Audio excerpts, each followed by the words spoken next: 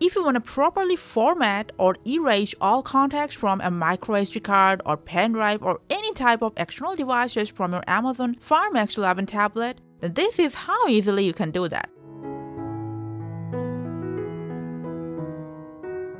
For that, first make sure your external device is inserted on your Fire tab. After that, from your tab settings, scroll down for storage.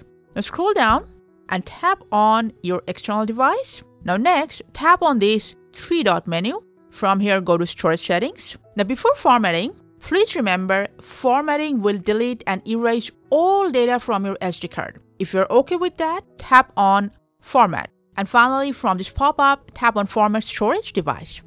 As you can see, the format is done. If you have renamed your device, it will change as well.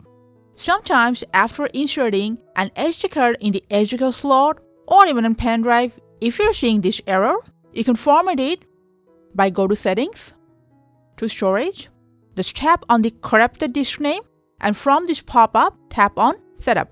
If you're getting any pop-up, just press OK. If you're redirected in this place, tap on use as portable storage.